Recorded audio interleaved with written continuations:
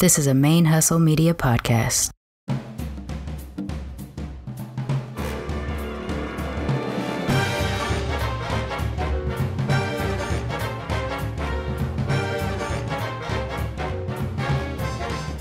ManeHustle Media Podcasts are recorded on the ancestral lands of the Chumash, Tongva, Hohokam, and Yucateco Maya people, and we wish to pay our respects to the people of those nations, both past and present. Hola, buenas tardes, todos y todos. Hola, buenas tardes y todos. I don't know. I'll get there. My start clase de español tonight. Yeah. Welcome to Queer and Far Podcast, a travel podcast from a couple of queer femmes, providing tips and resources to travel safely while Black, brown, queer, disabled, or from any other marginalized group and intersection in between. I am one of your co-hosts, Senior Tia Sharmane Fury, aka daBlasianBlerd, and as always, I am joined by my podcast esposa. Yeah, that sounds right. Podcast esposa. Shae Nahnigans, still a noob, ladies and gentlemen. Thank you so much. Oh, and my non-binary folks out there. Why are you doing that, camera? Stop. Oh, yeah, you're getting blurry. Why are you getting blurry? I don't know. Stop moving. This is our first time back since you went back to the US of A and left me here in Mexico to fend for yourself. No joking. I'm just kidding. My energy is hella low today. I don't know why. Like I could just feel myself being like, I'm half asleep. But that's kind of how I feel all the time between the hours of like 11 to 3. So yeah, that's why they siesta there. It's too fucking hot. It's hot because even though I'm in the room with the AC on, you feel the heat. And it's not even May yet, which is supposed to be the hottest. That is going to be the time that we really know if you're going to love, and you're going to be moving in May. Yeah. That sounds like fun. That sounds super fun. But on this one, we decided, since we've been apart now for about 2 weeks, I think it's been about that kind of. Mm-hmm. Yeah, 2 weeks. Actually, I think it's like exactly 2 weeks since you went back to the States. Let's chat a little bit about your adventures. Coming to America. I will say, I just find it hilarious, internets, that it was a lot easier to travel to Mexico with 4 cats, 12 bags, and 4 humans than to get back home to the United States with 2 humans and no checked bags. Why, you may ask? It's called customs. So we landed in Dallas and we were on the runway or the tarmac for 30 minutes because there was a plane in our way. And so we had to go to another terminal. After that, we had to go through customs, it was like 2 terminals long. There's like the 2 different lines. One was but we couldn't even see that line. Oh, I didn't even see that line until after about like they're right here. They keep going this way to the back of the line, and it kept going like 2 terminals away. And and I'm like, no problem. When we were landing, I was like, okay, we have 2 hours layover, no problem. We'll have a chance to get. It took the whole time. So it took me at least 40 minutes to get to the part of the line that said regular customs here, which is from this point 30-minute wait. Which is right outside the door, because inside the door, it looked like Disneyland, where they do the lines like this. Yeah. Okay. Because there were, out of like having 20 stalls, there were like 4 people in them. Damn. At 3:00 in the fucking afternoon. So, yeah. And then on this side, they go, oh, if you have global entry, 2-minute wait. Yeah. Yeah. When you sent me that picture, I was like, see? Like, I remember when you guys were getting your appointment, there was some reason why you wouldn't be able to do the global entry at the time. Yeah, the global entry at the time was because we needed it. They were so backed up. They needed at least 6 months, and we didn't have that. So now got the pre-check. Right. So we just did TSA pre-check. So after we went through all of this line, they didn't even look at my passport. They just waved me through. No, they didn't. Yeah. And then after that, we had to go through TSA security check all over again with a TSA gentleman who was on a fucking power trip. So you went through customs, and then you had to go into a TSA line to do security, to scan your because bag. Technically, we've landed in America. We have to start all over again.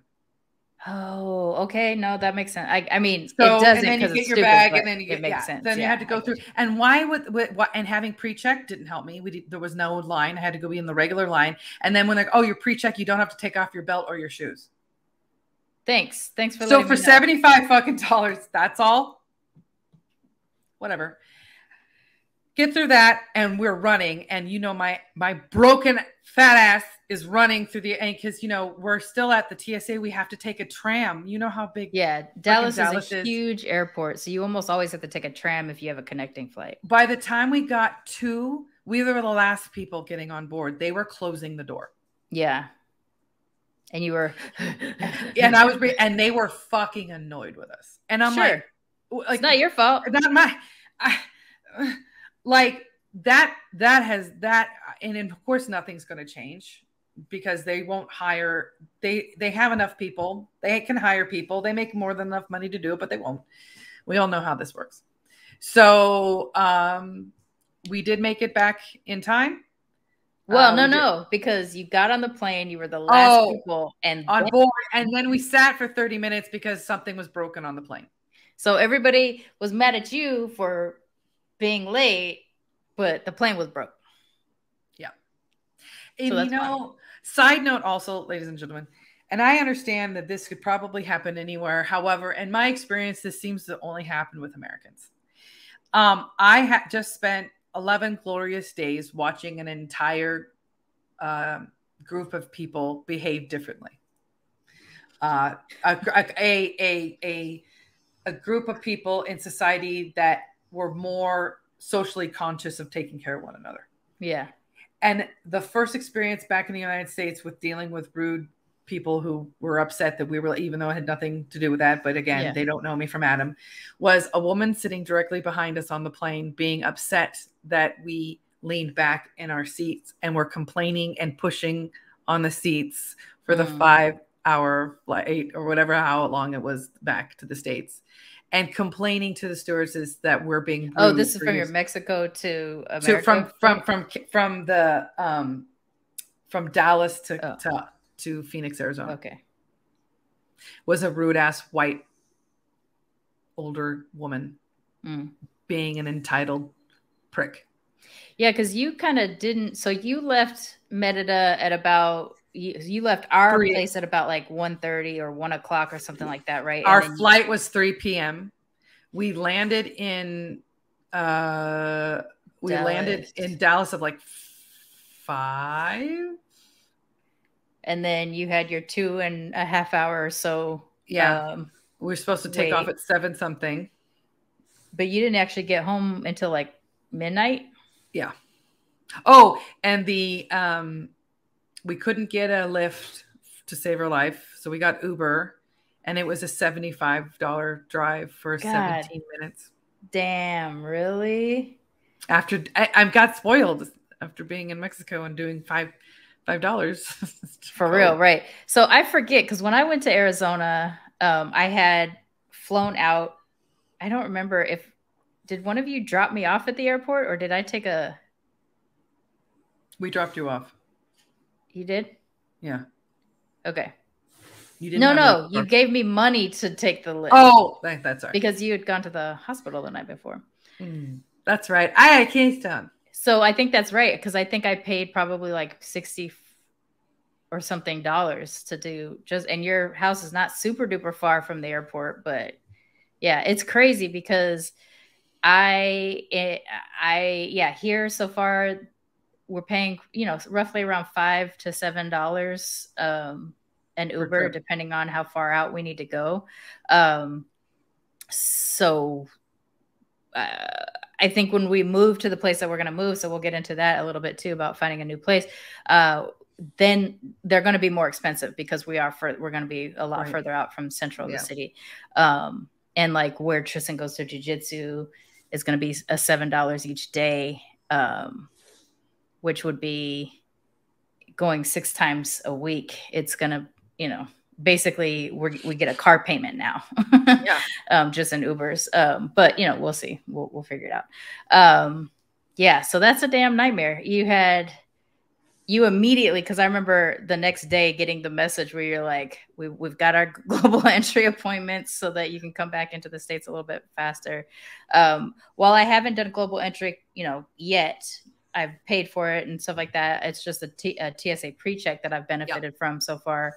When we have to come back to the States in September to start our residency process, hopefully I will be able to see if I can benefit from that. The problem is to fly from Mérida specifically into the States. There's not a whole lot of options because it's not it's an international airport, but it's not a major destination airport. Most people who come to Mérida fly to save a little bit of money. They fly to Cancun and then take a 4-hour bus to Mérida.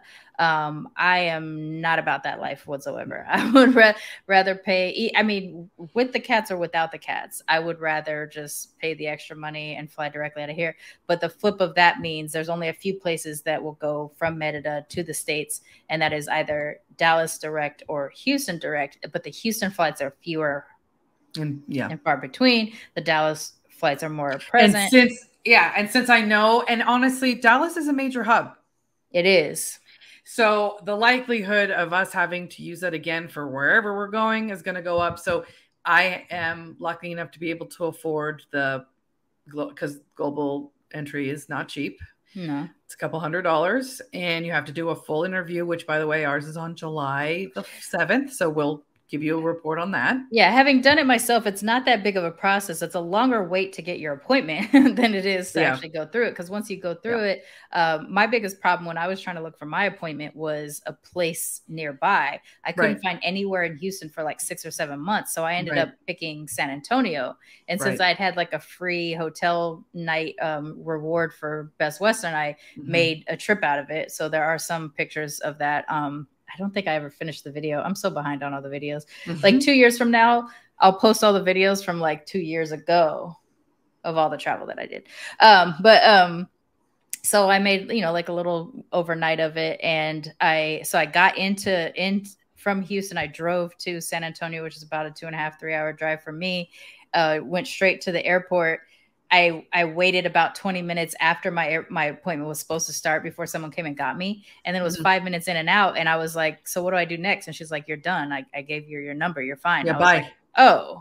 So I planned this whole overnight thing for like this 5-minute appointment, which really was just you in person declaring that, you know, you are who you say you are and you're not planning on committing any any crimes, break any laws. And then you get your number. And then within 10 days, you get your global entry card, which has TSA pre-check associated with it. Basically. But does that, and then when you redo it every year, because you have to redo it every year, correct? No, it's good for 5 years. Okay, that's nice.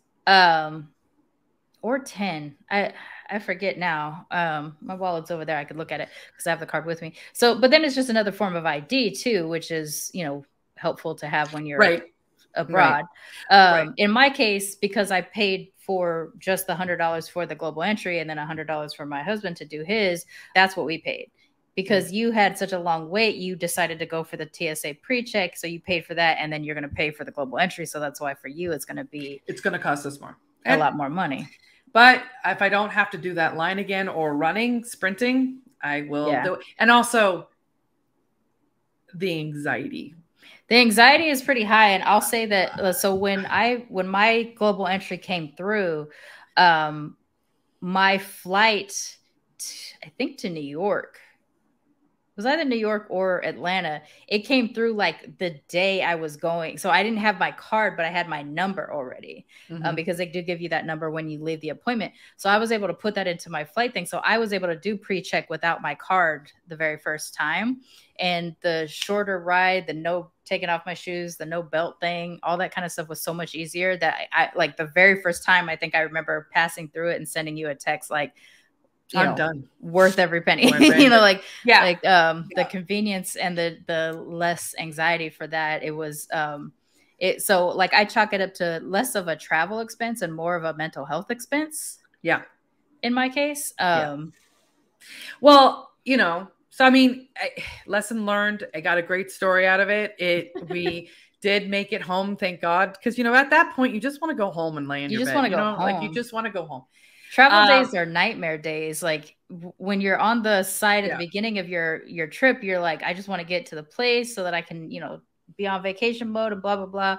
But we couldn't even really enjoy our first night there because at that point, it was still like, get cat litter, put up a box, make sure that everybody can, get situated. And so I think after you left our Airbnb, after we left the airport, we didn't even see each other till the next day. No. And that was still a bit of a chaos, which we talked about. You were, my phone wasn't working and all that other kind of stuff. So we didn't really kind of feel like our vacation started till probably like the second day.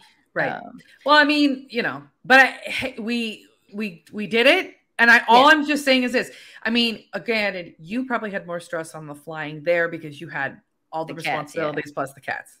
For me, I had one cat and less responsibility. And I thought it was with all the kerfuffles that happened. Yeah, it wasn't that many kerfuffles. It felt way more hectic, way more stressed, way more like, I mean, also like the timing, like we almost missed that flight from not a mistake of ourselves. And you might have had to stay overnight. Yeah, at our expense. At your expense, yeah. Which would have sucked because, again, it wouldn't have been your fault, but no, it still would have been, fucked up in some. Because TSA is not going to pay for your flight being delayed, which is kind of fucked up.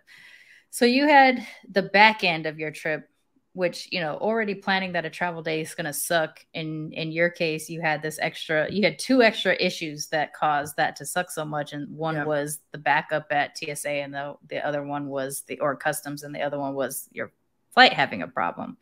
Because I remember getting the updates while you're just like still sitting on the plane, still waiting to go. Okay, they say it's going to work now. Okay, another 15 minutes, like it was that until you finally, and I think by the time you finally got home, I had already gone to bed for the night. So I didn't really hear until the next day that everything was okay. So, and then reporting in within one day of coming back to the United States and eating the food here, I had heartburn. Yeah. So let's get into that a little bit because you had such a tremendous gastronomical situation basically when you got there, because we've been talking about it leading up to this trip, like being concerned about whether or not you were going to be able to eat okay and what the impact was going to be given your health issues and stuff like that. And pretty much like right away you were like, I've been here 2 or 3 days and I haven't had heartburn yet. Was there a little difference in going to the bathroom? Yeah, you're eating different food. You're eating different bacterias in the area. And I've been here almost a month, and I'll tell you, the stools are still soft. So, like, we are very healthy internets. We'll talk about our poops. We like to talk about poop for some reason. But immediately, I can't drink juice in the United States. I can't do. Basically, you were juicing it up. Everyone's like, well, you're not like some alcohol? Like, nah. I mean, I would order one and not even drink it. I just want juice. Like, I just, So, or even things that with a little bit more spice to it, or onion, or IBS, guys. That's what I have. And, I can't. I mean, there's times when I drink water and I have heartburn. So it was really nice to be able to do that and have the McDonald's experience, which was I cannot.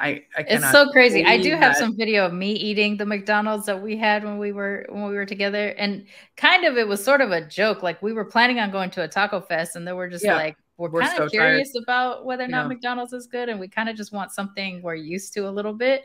So we ended up going to a McDonald's that I thought was close to where we were, but it turned out to not be close. I'm really glad you did because we did that because now we know where to go shop. We got to go shopping. Yeah. So the McDonald's food is better. Like I'll say the chicken nugs taste the same. But the everything burgers, else it tastes way better. Except for the fries. I will still say the fries are better in the US. I think Jeff said this because they salt them, or maybe they use different oil. Maybe that, but also they don't seem to be salted in additional. And that goes back to that thing of the things you expect to be salty here aren't as salty. Things you expect to be sweet are more sweet. Salt, yeah. And then the things that you're not anticipating saltiness are hella salty, like hamburguesa, hamburgers. But I ate McDonald's and I didn't have heartburn. That's my big thing. Yeah, that's pretty crazy.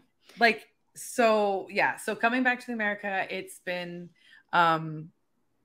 yeah, I can't wait heartburn to come back again. Like, I can't wait to come back. Well, then, you know, and the people and stuff. And I mean, I think at this point, I'm just sort of tired and done.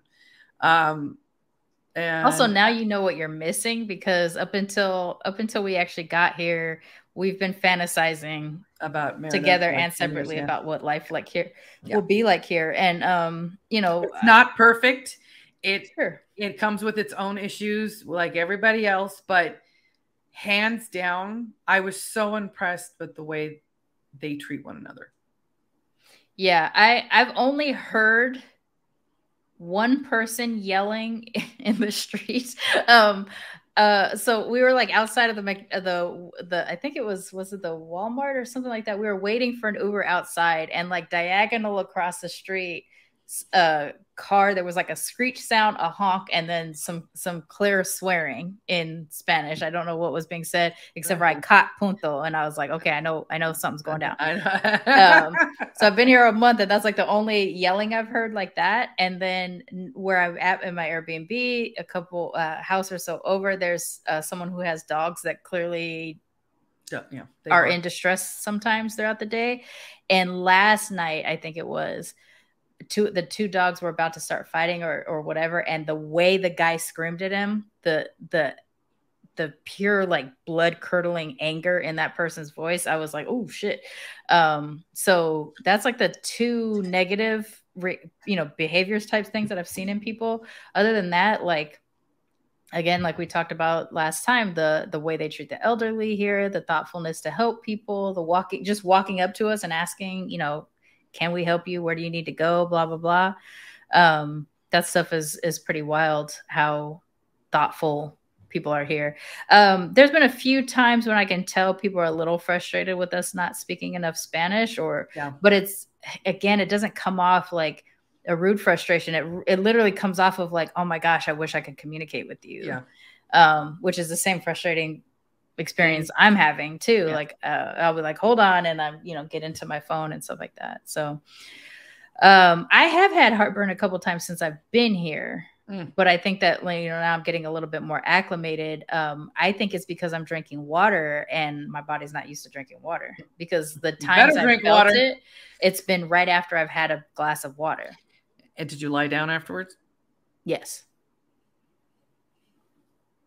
I'll be knowing. You old people now, okay? We gotta sit up for a while. We gotta acclimate, okay? We gotta absorb before we see, because I'm thinking like drink a glass of water before I go to bed, so that I wake up without dark pee or whatever. But yeah, I don't always feel great about it. The other thing is I had a Bucky. So for those of you in the Texas or Southern area, Bucky's, the gas station, I bought a shit ton of cotton candy flavored mints and orange flavored mints, because their mints are the best. They're not mint flavored cotton candy or mint flavor, they're just the mint. And so, but I haven't been having them. And up until coming to Mexico, we were having them like crazy. So the other day when I was at the vet with Revan and Rain, I popped one. Oh no, I popped a mint one, an actual mint one. I got so nauseous. I was like spitting into a trash can, hoping I wasn't going to throw up. Nervous that I was going to get real sick at the vet's office and stuff like that. It was pretty bad. So I won't be taking those mints anymore. But so I've had, it was crazy, because you're talking about going from eating those constantly in the car, like just popping them like crazy, to not having them for 3 or 4 weeks, and then to immediately get as sick and nauseous as it was. Like I felt this like huge pain in my chest and all kinds of shit, and I was like, okay, so I'm not gonna be trying those things again. So all right, well, I want to segue. Okay, so talk to us about the experience of finding a more permanent house in Mérida. So I've talked about it before. I'm in this group called the Brothers and Sisters of Mérida, which is a Black expat immigrant / group. And there's brothers and sisters groups all over, but you usually pick the one that's in the place that you're planning on living or that you are living. I picked Mérida because that's where we're going to come. And I was a member of the group for about 4 or 5 months before we got here. And the tips and the recommendations and stuff like that have been really invaluable there because, you know, there's people from my community that are saying what it's like to live out here. And so it was a big part of why I was like, yeah, I'm sure when we were still debating between Mexico City and Mérida, that Mérida was the one that I wanted to try. So around the time we got here, someone posted that they had just gotten a lease for $280 a month for a 2-bedroom, 1-bath house for a single parent and their child. And that they used this real estate person or this person to assist them in the real estate. And they posted their WhatsApp. Her name is Aria Vera, and she is actually Honduran who was living in Canada for a long time, and her sister lives here. So she came here. She's wanting to settle out here as well. So what she does here is assist expats with the translation aspect and the search for finding a place to stay or setting up your, you know, the things you need to set up, nannies, internet, you know, whatever, to try to help you maneuver that stuff. So the person in the group had posted about how easy it was and how helpful she was. So I reached out to her on WhatsApp when we were like at a restaurant or something. And she started texting me back, and then and then it kind of went quiet for a couple of days because she knew that we weren't actively looking until our Airbnb was running out. But then there was a day once you got back to the States that you started sending me a whole bunch of listings, and I was looking at listings. So I started sending those listings to her, and I was like, this is what we want. We need at least a 2-bedroom place, but we would prefer a 3-bedroom. We want at least 2 bathrooms because we're tired of having 1 bathroom. We've had 1 bathroom for the last 15 years, and it's insane. We want a 1-story because we're tired of going up and down the stairs with our bum knees, which is actually hard to get here. 1-stories are actually hard to get here. Is it 1-story? Yeah. Oh, nice. Yeah. And we wanted it to be modern enough because of like aesthetically, you know, that's what Tristan, I don't mind some of the colonial aesthetics aspects, but like the place we're in here now is modern with clear Mexican design ties and influences and stuff like that. Right.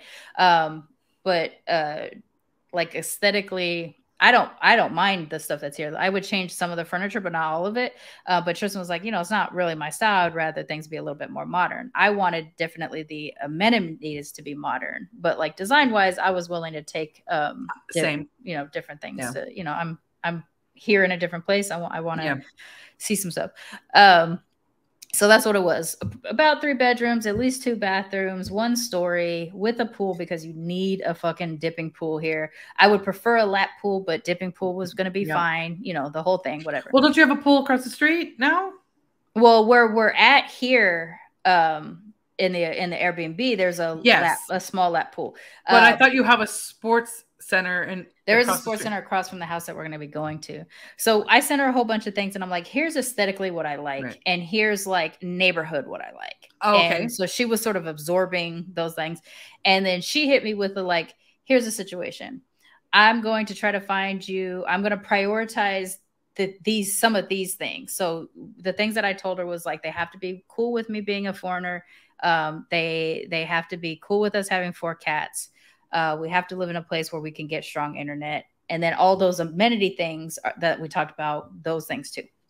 She was like, I'm going to process where I'm going to prioritize the cat thing and then kind of work from there. So if you end up getting something that's not as desirable, but they're cool with the cats, that's going to be your major priority. I said I agreed, and she went for it. She hits me with this listing that immediately was perfect. It is about 10 to 15 minutes further out of the main part of the city than I kind of would have preferred. But once I saw it, I was like, no, this is the spot. So she said, I know I could have sent you like 2 or 3 listings, but I think you would have been more confused and overwhelmed with it. And she was like, I was trying to get the thing that checked off more boxes than less. And so she was going to start me with this one. And if I absolutely hated it, she would provide me with another one. But up until then, she really only sent me the one listing. But once I saw the pictures, I was like, this looks great. And then I Googled the area. It is a very nice area. There are a lot of more newer homes in that area. And there are still, you know, like you're not too far away from like you're like 8 miles away from a Walmart or 8 minutes or something like that. laundromats and all that other kind of stuff. There's just stuff. We're close to a main fair. Across the street, though, there is this huge sports center that has like basketball courts, swimming pools, tennis courts, soccer fields, like all kinds of stuff there. So you can get like a membership. It's like I wouldn't say it's like a country club, but it doesn't have country club vibes, I guess is what I want to say. Very nice, huge place. But because that's across the street, I have no across the way neighbors. Next, side by side are lots of land that nobody has purchased yet. So I don't have neighbors, which for me is ideal too, because I don't like to really have to talk to people if I don't need to. But it ended up being a 3-bedroom, 3-bath house, modern features. So I don't have the best of pictures because they've already pulled the listings down, and I only took a couple pictures because it was kind of chaotic when you're there. So we were there with Aria, who was my representative. Aria had her real estate agent guy who only spoke Spanish. And then the landlady was there too.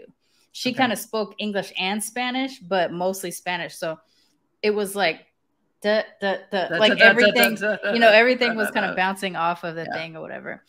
In the backyard, though, there is a pool, and it's like a lap pool. So I have forever wanted a lap pool. I don't want a whole kidney size, let's hang out at the pool thing. I want a lap pool. I've always wanted a lap pool, and this is a proper lap pool size thing.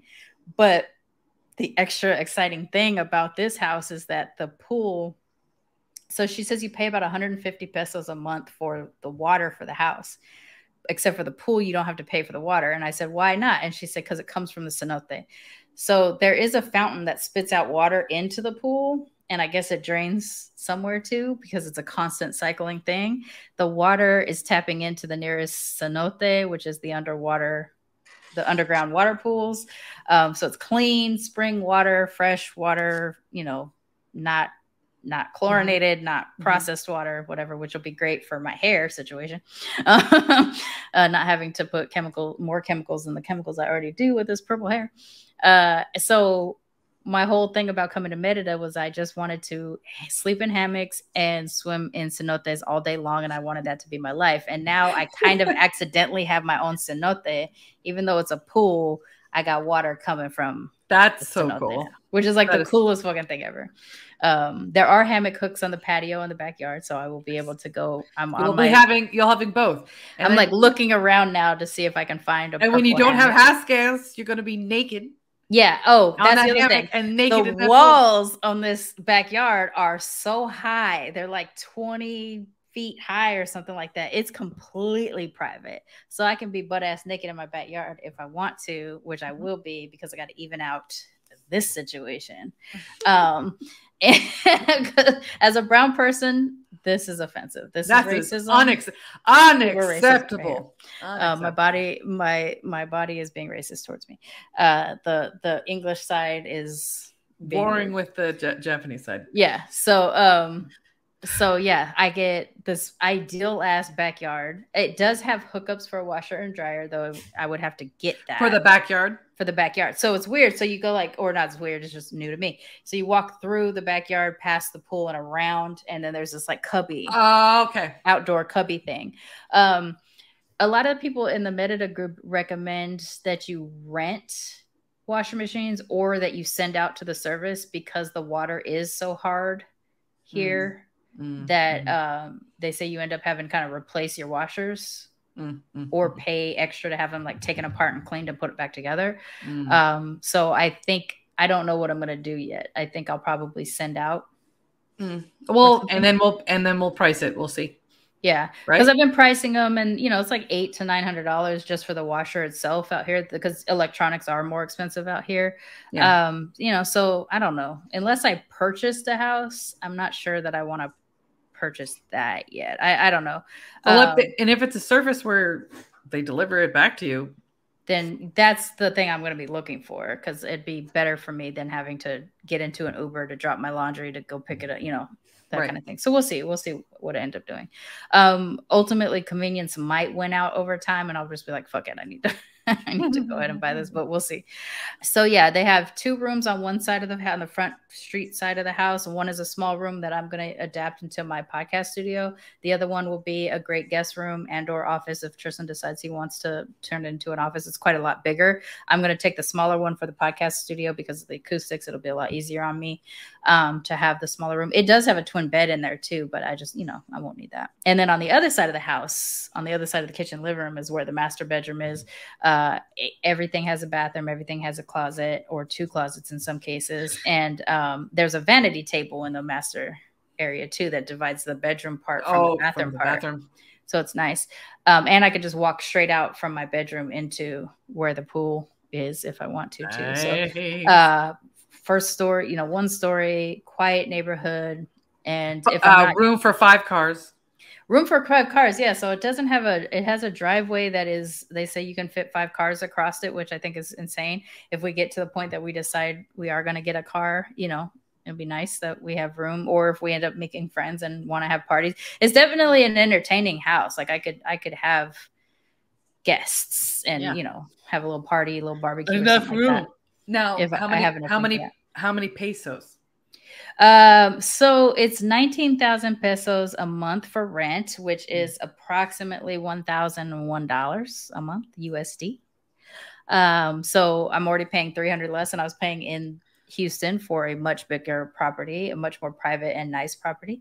And it's just like, I mean, at this point, there was a few things they needed to change. So right now they had like a tarp over the pool area. They're going to replace that with like string lights across it and stuff like that. Nice. They need to replace the screen doors leading out from the backyard because they're kind of chewed up a little bit. So they're going to replace those before we go. The only thing that I didn't notice, but Tristan did, was there's only 2 AC units and it's in the bedrooms, the guest bedroom and the master bedroom. I didn't catch that before. So there's fans everywhere. And Tristan said the fans were a little bit loud, but we'll work it out. We'll figure it out. So living rooms do not have AC. Usually they don't. Yeah. So a lot of the listings only said there was only in the bedrooms. But there's fans everywhere and all of the things. And a lot of times people say AC and they really do mean window and fan. So you got to pay attention to that kind of stuff when you're looking at listings. But ultimately it's the nicest looking house we've ever been able to live in before. Even when we owned a house in Austin, it was a decent sized house or whatever, but it wasn't aesthetically something that I would. I don't remember. You owned a house? Mm-hmm. I don't remember that. It was during the Bush bubble where one day my when we started our process, we were only going to be paying about like $953 a month for our mortgage. And then the next day before we signed all of our paperwork, like the process started. And then the next day when we were finalizing, something happened and it went up 4 points. Yeah. So that was fun. And we were so new. We didn't know what we were doing. We just went ahead and signed the papers because we were worried about the $1,100 in Earth's money we were going to lose, that we just committed to it. And ultimately it wasn't the best thing in the world that happened to us because our mortgage went up to like $1,400. And I was making $42,000 at the time. Tristan was a master's student at the time, a graduate student. So it was like the worst thing that could have happened. Yeah. And then it more than doubled your like that. I did not. And then 2 years in, things went wild with the whole Bush bubble thing or whatever. Yep. We ended up losing the house. Actually, we squatted in it for about a year before we lost it. So it wasn't a greatest thing. So we haven't enjoyed, it's taken 11 years for that to get off of our credit and all that kind of stuff.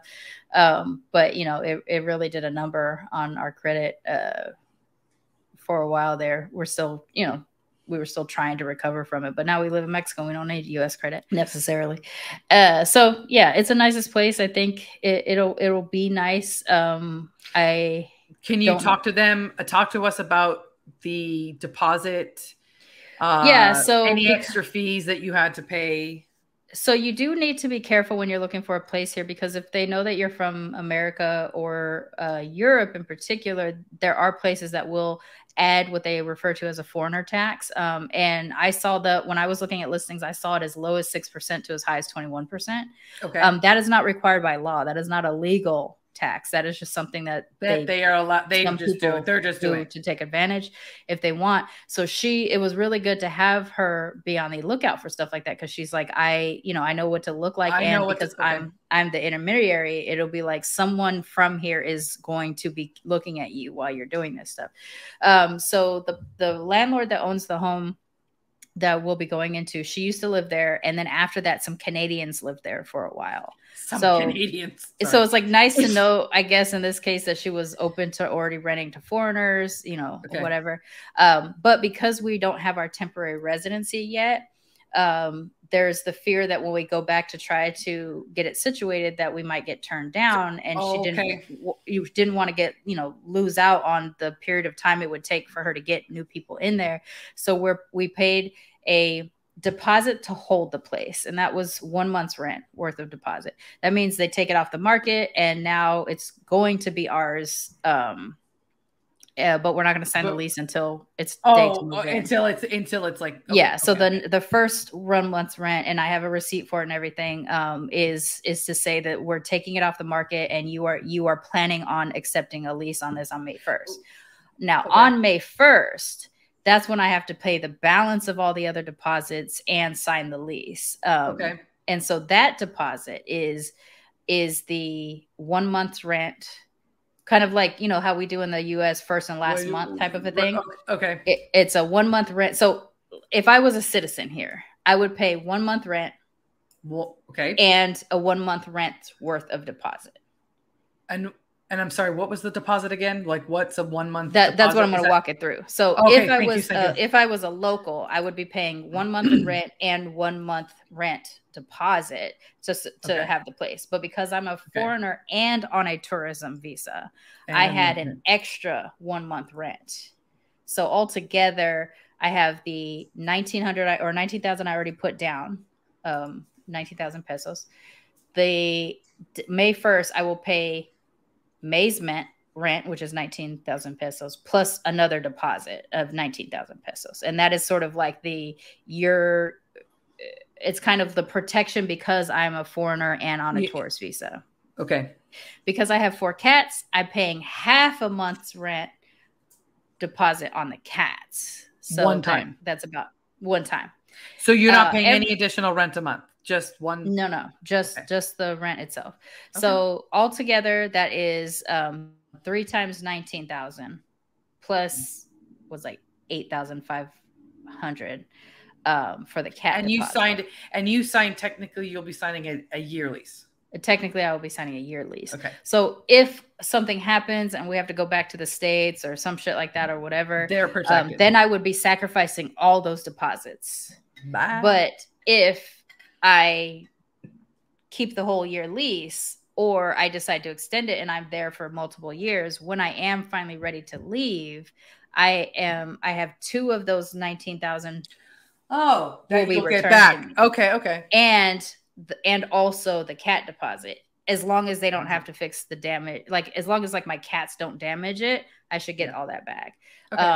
And as long as I don't cause any damage outside of normal wear and tear, I should get both those deposits for the rent and the cat deposit back.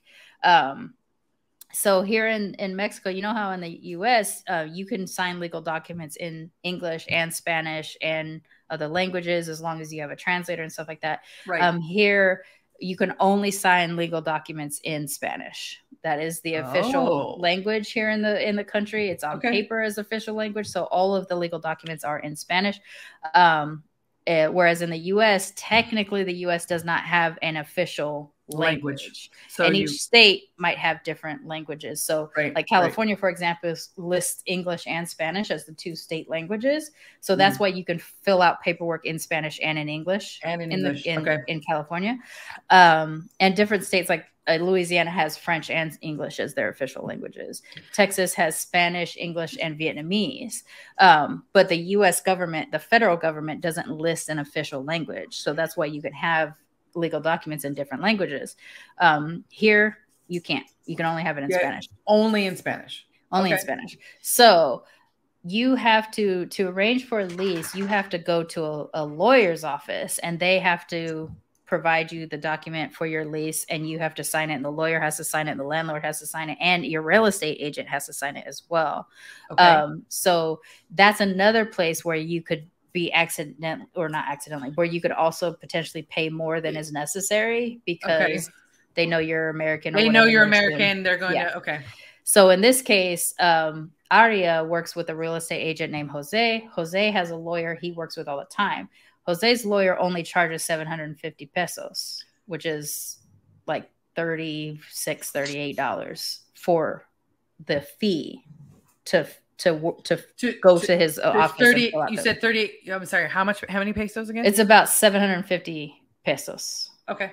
So, but you can see some that'll charge you like 2,800 pesos, 3,200 pesos or something like that. So in his case, he works with a guy, they have an arrangement, and it's only about 750 pesos to go to the lawyer's appointment. So on May 1st, that'll be the day that Tristan and I, so only one of us needed to secure it. So I'm on the documentation right now for holding it.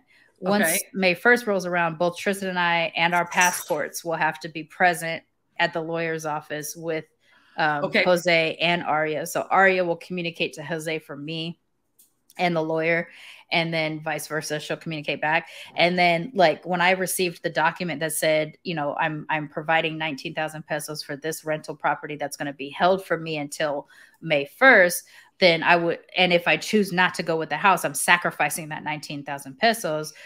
She read it to me, but then I also took the picture of it on Google Translate so that I could have a copy of it in English also. So I'll do that again on May 1st when it comes time. So on May 1st, I have to pay that balance of the 19,000 pesos, the 8,050 pesos, and then the 750 pesos. I have to have all that with me on May 1st. On that third day. Yeah, and then I'll sign the lease or whatever. And I'm assuming all in cash? They will take it in cash. They say you can do the transfers, but those always come with extra fees. Well, do they even have, what do they have them here? The cashier's checks? I don't know if they do. I honestly don't know. But like even my landlord, so when we said like, how do we pay you every month? And she says, you just send me a message to say you have the cash and I'll come and pick it up and then I'll give you a receipt every time. So every time you hand over cash, you will get a receipt.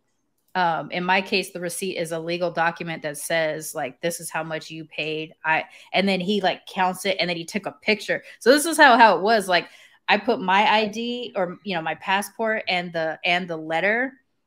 I took a picture. That's how he did it. And then on my side, I took his ID, his real estate license, put it on top of the document and took a picture. And then took it. That's smart. So that you have like proof of who he is. He also works for one of the biggest real estate companies that's countrywide. You know, so are we allowed to say who?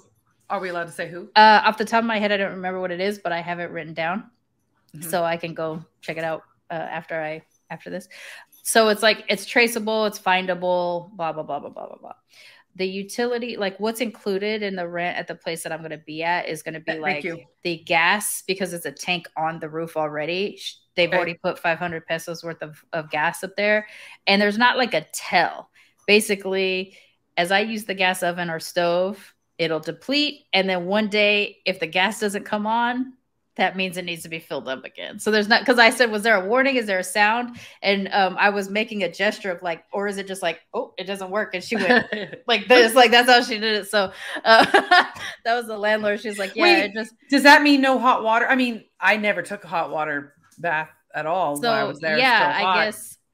So that there is a hot water tank like over by where the washing machine. But is it electric or is it run on? It's electric. So I think we're probably going to have cold and hot water. I think we'll find that out. Like here at the Airbnb, we sometimes have hot water and we sometimes don't. And I think that is because like here at the apartment, they must crank it on occasion and we don't have to. Right. But there's also times of day where we have like no water pressure at all, which like happened earlier this afternoon. So it doesn't shoot you in the face all the time. It doesn't shoot you in the face all the time. But like today, they were emptying out the pool because they empty it out and clean it once a week. And then they fill it up. So while they were filling it up, I think that's why we didn't have water pressure. So yeah, we'll see. Like when it comes to the water and the gas and all that kind of stuff, we'll see. The utility that is included is trash, basura. Okay, so So that you give you 500 pesos worth of gas on top of your roof. How long does that last for? And how much? She said it really depends on how much you use it. So like if you cook a lot, it'll go away. But I'm going to use it pretty much to like make my tea every morning and like. Do you cook a lot? I'm not a big cook. Like I'm going to need to start cooking soon because we're paying a lot of money on food delivery every day. Right. But and here, like the way the stoves are different than the US. Like here you have to have a match or a lighter and you light it and you light the oven. You don't have the pilot light is not in the ovens and in the stoves. You have to turn the gas on and then light it with a match or with so like in some of the other that's everywhere here. Is that even still on your that is? Yeah. So even here, like when I cooked a pizza the other night, there's a little, like you open the oven, there's a little like tube that's just at the bottom. When you turn the gas on, you light that tube and then you see it light up, and that's how you cook.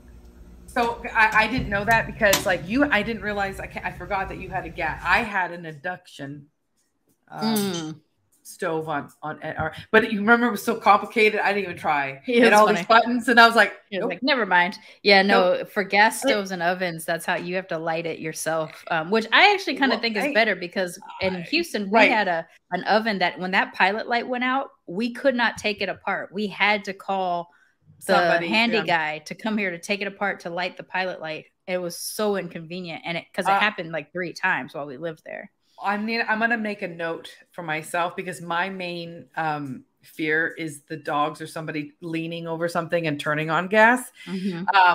Because of TikTok, because TikTok tells me everything. Yeah. There's somebody who's there's things that you can do that you can make it so they don't turn on. Well, my cats for years have never ventured on top of the ovens or stoves or even really the countertops. And here they're on the counters all the time. And then I watched Rain while I was cooking while I was cooking a pizza in the oven and the top of the stove was hot, was beep, beep, beep, beep, beep, beep across. And I was like, what the fuck are you doing? Yeah. So, yeah, I don't know. Jeff misses his cat. Yeah, he misses his cat.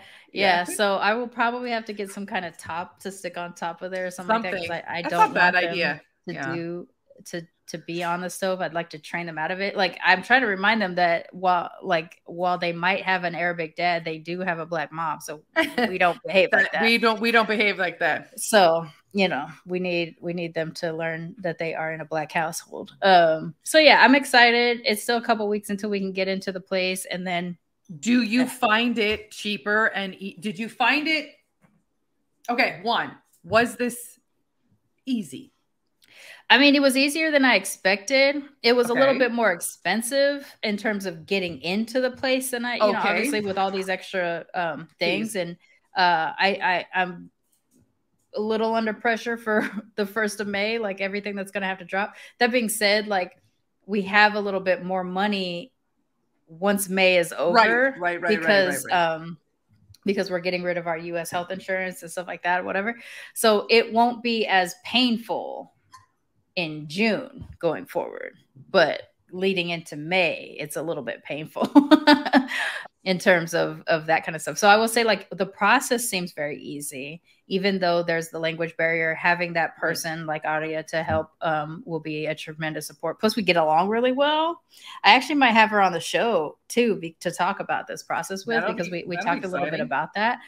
Because she's kind of doing something similar, like a different version of what you and I kind of want to do. And that is basically she wants to help people who want to come here to maneuver living here well through getting their houses, getting their setup. Like with the person who recommended her to the group, that woman has reached out to her to find nannies, to find drivers, to all kinds of stuff or whatever. So I think in that respect, Aria will be a nice resource for us or anybody we know that wants to come out here. I would definitely recommend that process. So, but I'll let you know, like, cause May 1st will come and that's the day I'll have to sign all those papers and pay all that money. And, as long as that goes well. I just thought that it would take longer to find to even get in to see a house. Yeah. Well, and you were like Johnny on the spot. It was pretty much like the day she sent me that thing. And I was like, yeah, I'd like to, is it possible to go see it? She's like, we can go see it tomorrow, So that was pretty crazy. We even managed to get home in time for Tristan to change, grab his gi, and go to jiu-jitsu. Yeah, so we managed to make it, squeeze it all in, because he like got off of work. We went down to the place, and then we got home, and then he had time to get to jiu-jitsu. So it worked out. Jiu-jitsu is going to be a far drive. We're going to have to work out financially. Like the jiu-jitsu itself is affordable. It's the driving from the neighborhood to where he's going to be at that's going to be pricey. So we might need to buy him a bike or something, which he would want anyway, to try to cut that down if we can, because otherwise it'll be about $42 a week. Get him a little motorized scooter. He doesn't want motorized. He wants a regular ass bicycle. Bicicleta. Just thinking about that in the humidity makes me. Oh, I know. Like the summer. I'm curious to see how we get through this first year. If we're going to be like, we need to find a place for the summer months to live in. I hope not. I hope that, because I saw the people there living there and they're not sweating. So, well, the people who are from here is different. Like when we lived in Massachusetts, we eventually acclimated to the winter to the point that we were wearing hoodies in 12-degree weather.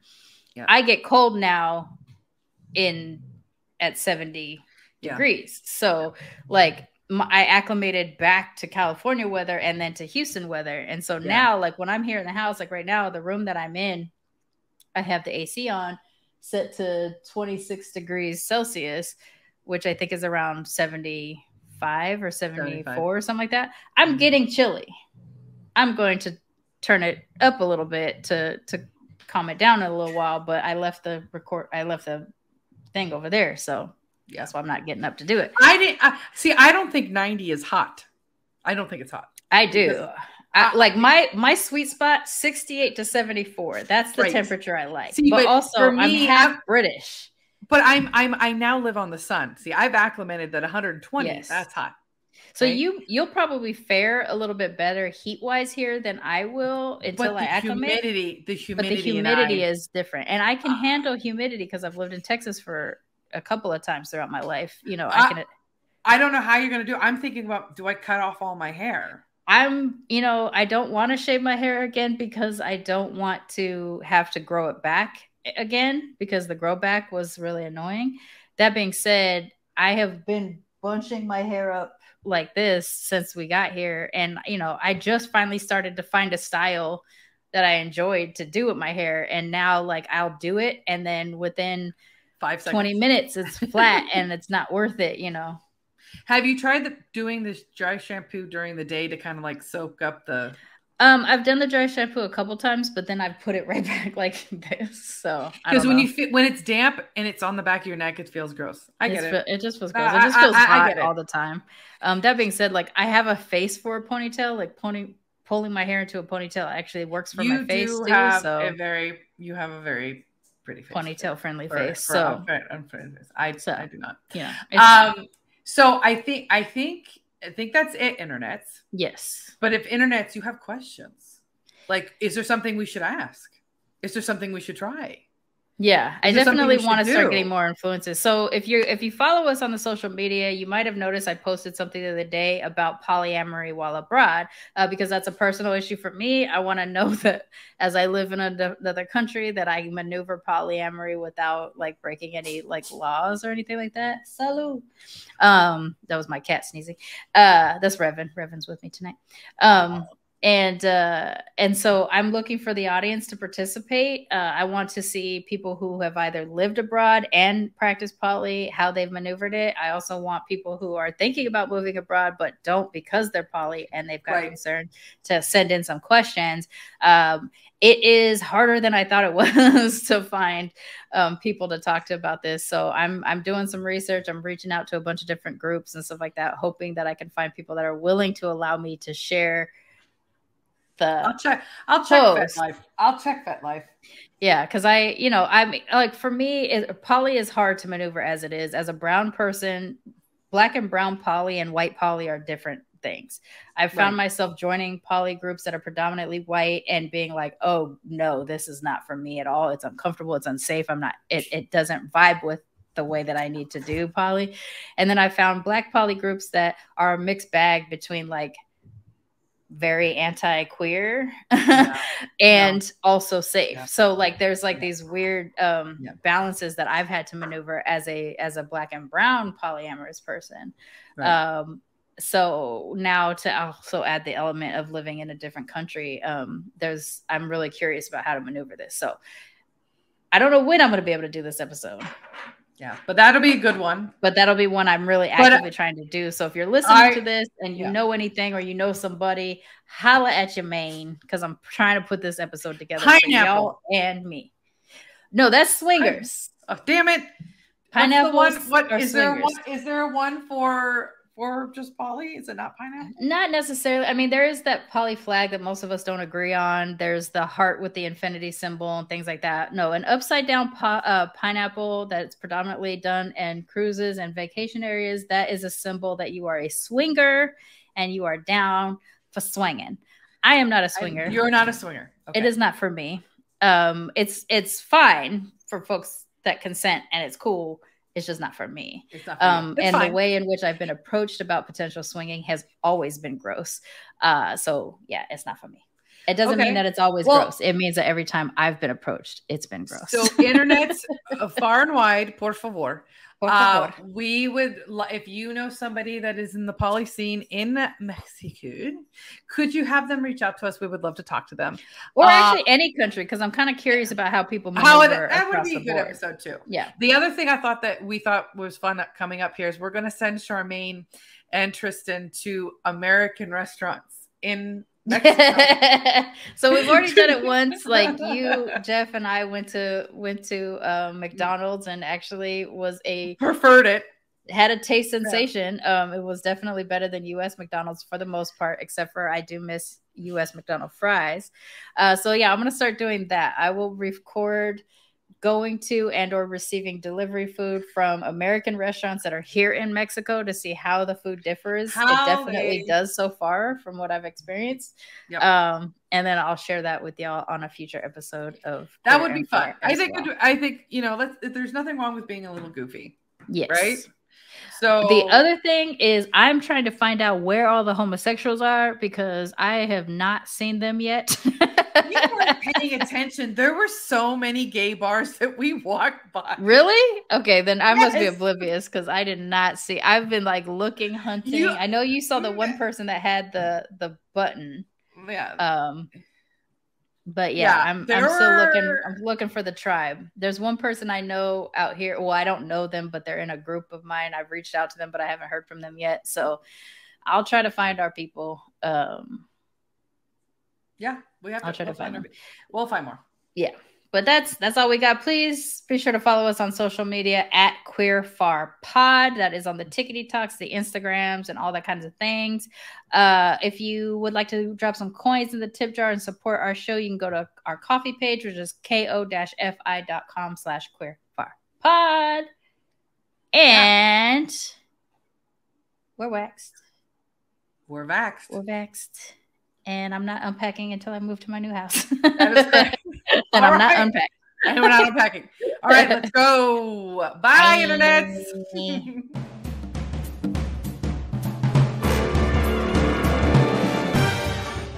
Queer and Far is a ManeHustle Media Podcast, produced and edited by Sharmane Fury. Co-hosted by Sharmane Fury, a.k.a. daBlasianBlerd, and Shae Nahnigans. Music is Big Band Savage Jazz by Pine Groove. If you like what you've heard on Queer and Far, please subscribe, rate, and review on YouTube or wherever you listen to podcasts. ManeHustle Media. Turn your side hustle into your main hustle.